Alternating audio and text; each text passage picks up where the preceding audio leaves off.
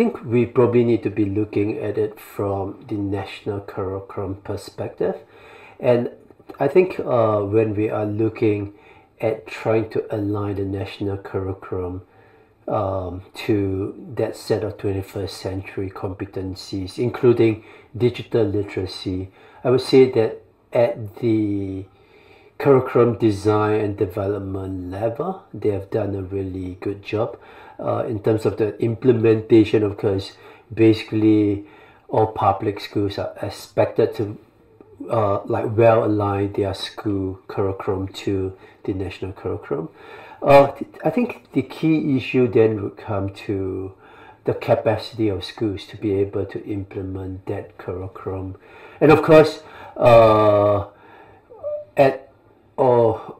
at the national level, you usually see a range. There have been some schools that have been more successful in being able to implement that curriculum, and some schools that are less competent. And I think quite often it is due to the capacity of the school, right? So you are able to see a lot of good pockets of innovative practices in terms of being able to achieve that set of the expected outcomes, right? And of course, you are able to see in some other schools a so-called lesser degree of it. Yeah. So I'll say you'll be able to see quite a range, even for a very developed and advanced country like Singapore. You would still be able to see that range, but of course, in the developing countries, that like urban and rural divide is even greater. Yeah.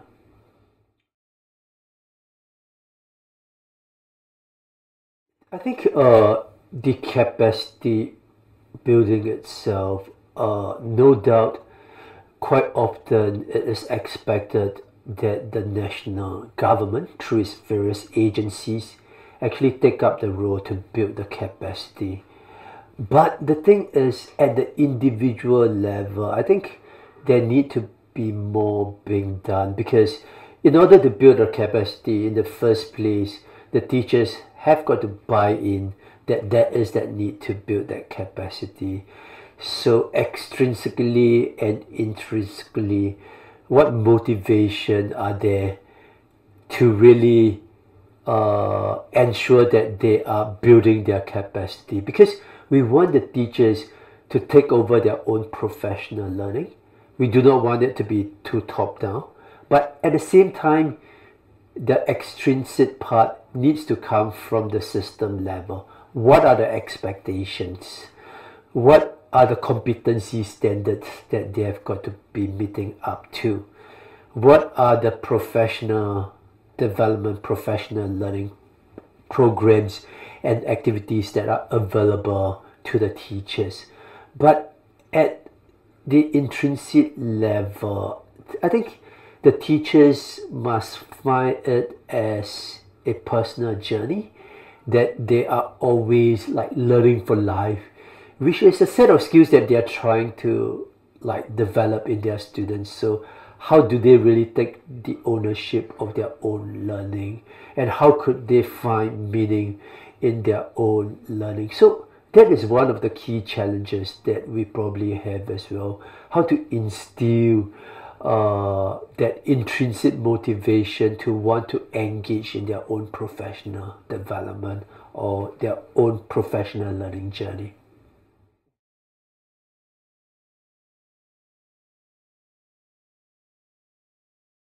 I think when we are looking at ICT from the equity perspective, in the developing countries, is actually really a lot to do with the urban and rural divide, and to a certain extent also the socio-economic status of the region in which the schools are being situated. So like quite often schools in the city are like much better resource in terms of infrastructure, right, in terms of hardware and at times even in terms of the resources. I have worked in the very mountainous region in Papua, which is a province in Indonesia before. Besides infrastructure, they have got issues trying to get access to resources as well. So I think from the system level, the government could do more, right, in terms of really trying to provide more equitable access to infrastructure, hardware and resources, especially to those regions and to those communities that are not as well served. And you are already seeing more of that, especially within the medium income countries like Indonesia, like Vietnam, whereby they are targeting the more remote and rural regions in the country, right, to provide more equitable access, not just to infrastructure, but increasingly more to professional development of teachers as well. If we are looking at the challenges,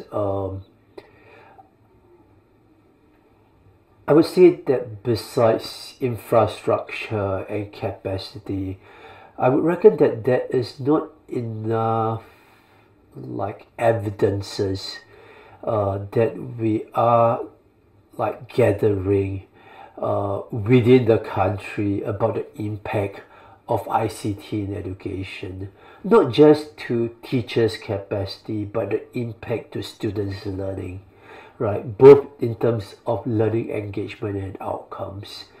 There have been probably some research studies being done on a small scale basis, right, within a school or across a few schools in a project.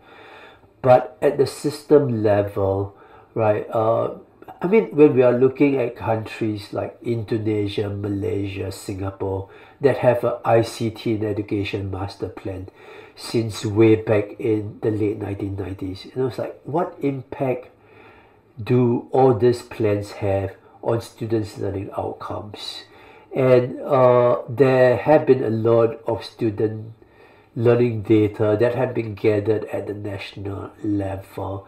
And I think there need to be a much more systematic way in analyzing those data with respect to the ICT in education implementation.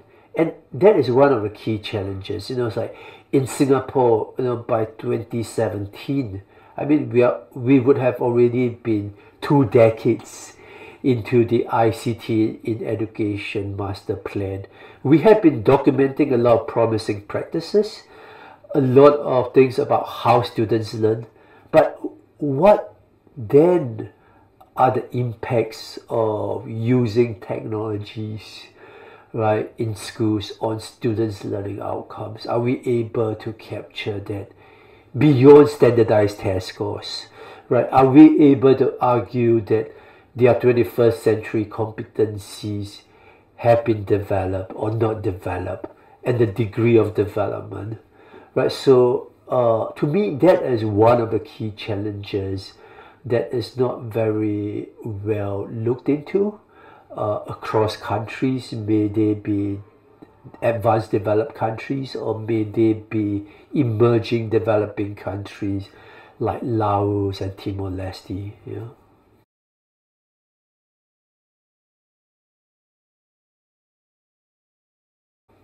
I would reckon that conversations are key to the success of not just policy implementation, but also policy formulation.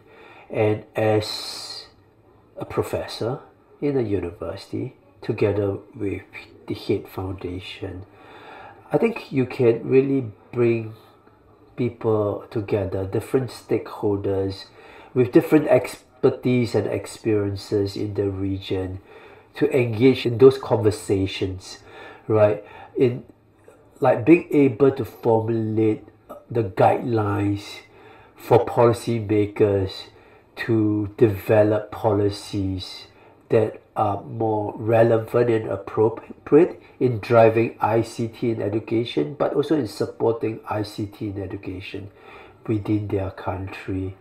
And eventually, as policies are being implemented, right, to really work with policymakers in trying to form consultation groups, in trying to capture not just the impact but a very formative evaluation, so that there can be constant like fine-tuning of the policy in order to eventually ensure that the policy is able to meet what is to be delivered at the end, right, of those policy initiatives, right?